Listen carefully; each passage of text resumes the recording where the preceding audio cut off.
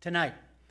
We are, as I said, I think since 2011 and 2012, the Christian Civic League has given out the Minuteman Award to individuals that are involved in leadership in our state, whether it be as an elected official or as if it's someone that works within the government that has made a positive difference as well in their role of public service.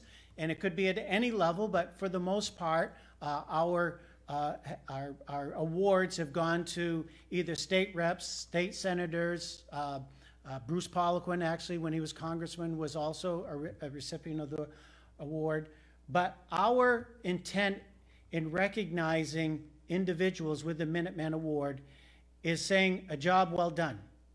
It's one thing to vote the right way, and it's one thing to reliably vote the right way, but it's another thing to actually take on the slings and arrows of either sponsoring legislation or actually going out into the public and being a champion for some of these causes that we know that even in Aroostook County now, when you stand up for certain things in which we find ourselves out of step in this world today, even if you do it respectfully and if you do it as honestly and fair as we can, you are going to be called names, and there's oftentimes a price to be paid or an anticipated price to pay. And I remember the first time I met Trey Stewart.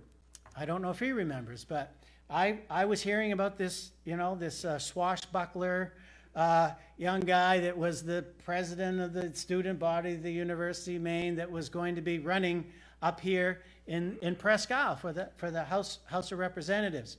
And I hope Trey doesn't mind me telling this, because it doesn't matter whether he likes it or not. But when we met, I'll tell you, this is something I really appreciate about Trey. Trey, how old were you? 23? 22 years old when we met at Tim Hortons up in Presque Isle, very early in his race.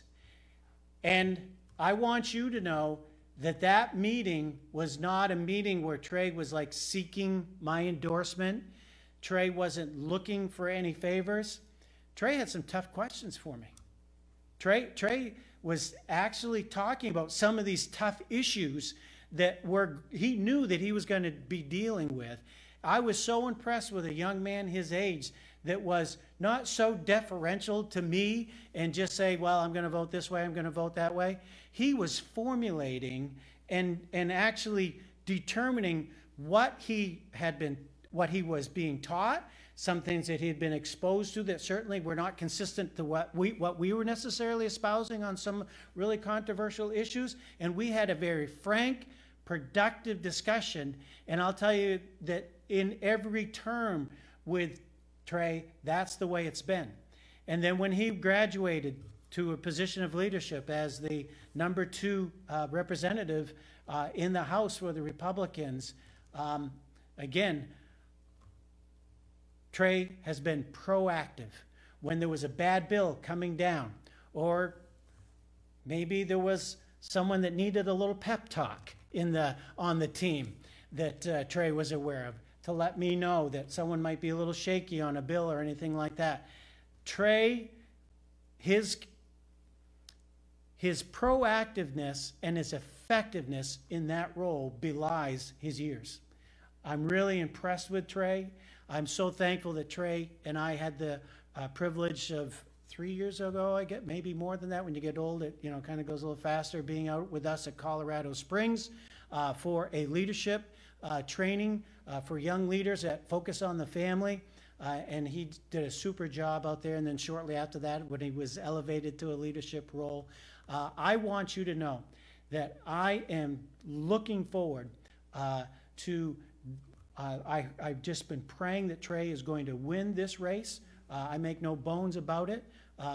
And by the way, Mike Carpenter is our political opponent. I'm not saying Mike Carpenter is a bad person or anything like that, but Mike Carpenter is wrong on some issues. He just has a different perspective than those of us that adhere to a biblical perspective.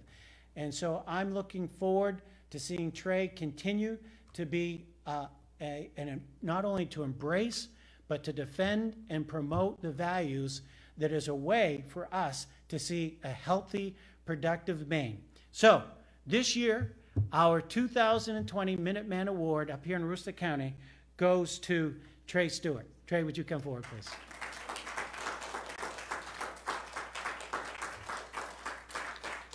And Trey, while you're coming up, I've got a word for you. I apologize for not being able to make this meeting, but I have other obligations. I want to congratulate Trey on receiving this award. He does a great job representing the county, and I'm thankful that the CCL is recognizing him. I've enjoyed working closely with him the last 6 years and know firsthand the difference he's making for our state. Congratulations, Trey, and that's from Representative Dustin White. Trey. Thank you very much. And Terry needs to get a picture. Absolutely, So yeah. great. Sounds good. Okay. Well, thank you very much, Carol, first of all. And thanks to all of you for taking a few minutes out of your weekend to be here tonight. This is fantastic. And Childless, thank you so much for all your work. And let me be the first to say, as a legislator, and I know Chris will back me up, and Brian, when he gets there, we'll co-sponsor the bill that helps address that problem that you outlined in your speech. And we'll get that taken care of, okay? And we will work on it. And I have to disagree a little bit with Carol. He said that my work is done. It is not done. We are not done. We are not even close. We're just getting warmed up. Amen. And that's where we're at. So, you know, I've been the youngest member of the legislature for the last 4 years, and with that come a bunch of accolades that really aren't deserved, that really aren't warranted, and really don't mean all that much. This award is one that this is a big deal to me. This is something that you know, it exemplifies not only what I've done, because I haven't done much. I'm one of, what are we at, 55 in the House, Chris? I'm one of 55. Right. Hopefully more than that. It's going to be more than that. In about 10 days, it's going to be a lot more than that in the Senate. We're going to increase our numbers there exponentially as well. And I look forward to going back down to Augusta. The next trip will be with at least one, hopefully two majorities behind our backs to actually get some stuff done. But this award really reflects all of us that are down there every day, that are making so many sacrifices to try to better our state, better our communities. And work for God. I mean, that's really what, at the end of the day, that's what it boils down to. And we're doing His work down there, and we open up every session with a prayer. And you know, sometimes those prayers take rather interesting tones, Indeed. As Carol can attest to. But you know, it's the people's house, and it's a place where I know that the folks that go down there, they do so with the intent that they want to help people. Sometimes they just have a different version of what that means to them. Thankfully, though, we have folks like Carol and like Terry, who I have to give a shout out to as well, because she does. I know who does all the work in that relationship. Let me tell you what. And Terry is a godsend as well.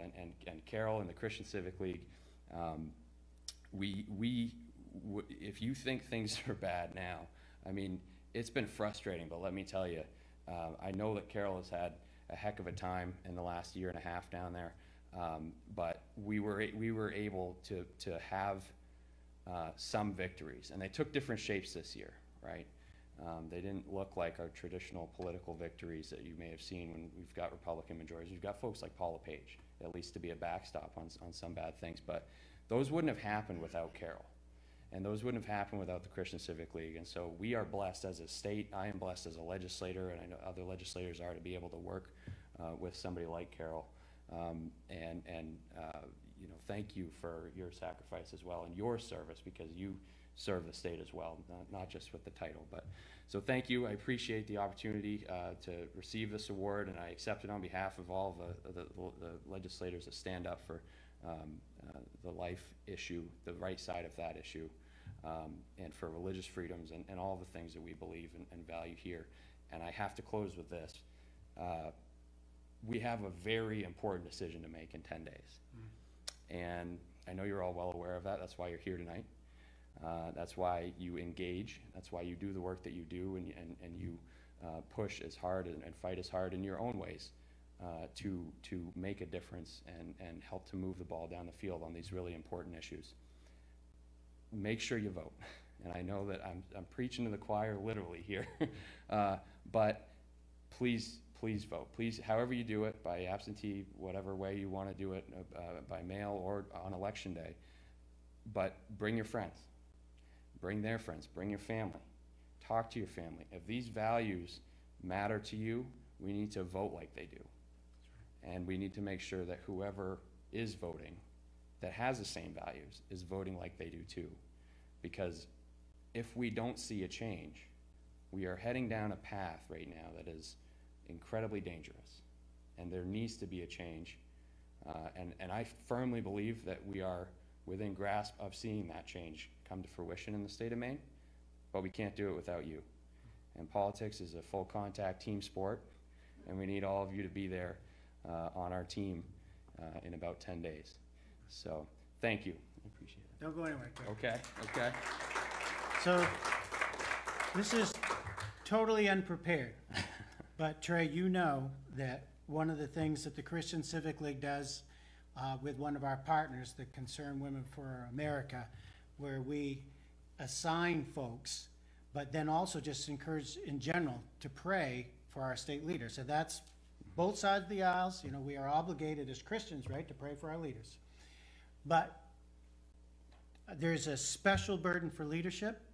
And I just would ask Trey, if someone were asking you, knowing you got people here that care about you, that are not only going to vote for you, but are invested in you, knowing that we got even people watching, you know, on Facebook and things like that, if you could tell them something to pray for you and legislators that are, you know, fighting for the defenseless, fighting for our rights, fighting for the futures of our children and our grandchildren, but for you, I'm not talking, you've laid out the appropriate, you know, 25,000 foot, but what's something that we can pray for specific that people might not even understand that is a need, and it doesn't have to be profound, but I just want, what's a specific prayer request that we can pray for Trey or your peers? Sure. It's really easy to me. It's two things, wisdom and courage. And if we have the wisdom to know what the right path is, but also the courage to go down that path, and those are two inseparable things. You can be wise but not have the courage to do the right thing, or courageous but be on the wrong path. And I would say those two, particularly in this line of work, are the two most important things. Why don't we take a minute to pray right now? Father, I just thank you for Trey.